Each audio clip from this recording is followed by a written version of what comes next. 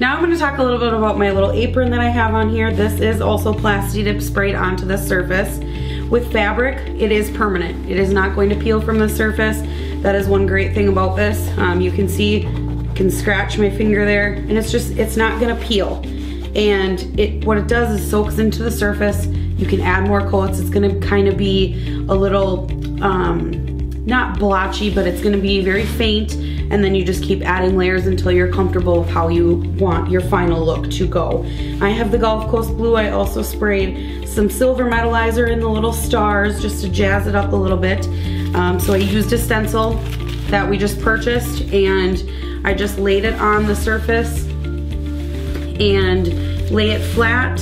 I was able to use some tape on the surface where I just laid it down. You wanna make sure if you're gonna do it, get it on there straight, lay it down, kind of tape around, and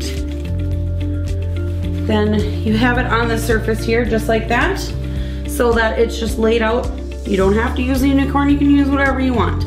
If your kid has a little party, people make their own shirts now. If you want to put your kids 1 or 2, or for their birthday parties, you can definitely do that. And I'll show you how I applied it. I'll just spray it onto the surface. Like I said, with fabric, it is permanent. It's not gonna peel off. You can wash it, dry it in the dryer, anything. You can fold it still. You see, you can fold it in half. It's not, fold it and put it in the drawer. Okay, so we're gonna use the pumpkin spice orange, and you just hold it straight above, because if you hold it at an angle, it's not completely flat here, but it will kind of shoot underneath. So you wanna get on top of it so it shoots straight down onto the surface. We have about our first coat on there, and it's kind of not all the way there. We want to add some more color pop. So you can do an ombre effect, you can coat the whole entire thing. We're just gonna do one solid color here on this, and just keep applying until we get the color that we would like. Again, applying to fabric, it's not going to peel. It's going to soak into the fibers. It's not gonna peel from the surface. You can't scratch away at it. You can wash it, you can dry it, fold it, put it away. It's still gonna have the same features. It's just gonna have Plasti Dip on it.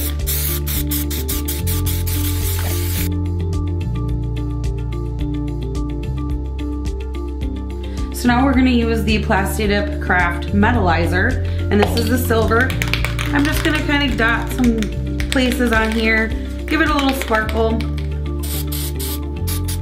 Again, these are recommended only over Plasti Dip coated items. We don't recommend using any of the metalizers over any other products or by themselves. So I will let that sit and dry, and I will just move that over to the side here. Let's take a look at how the apron turned out.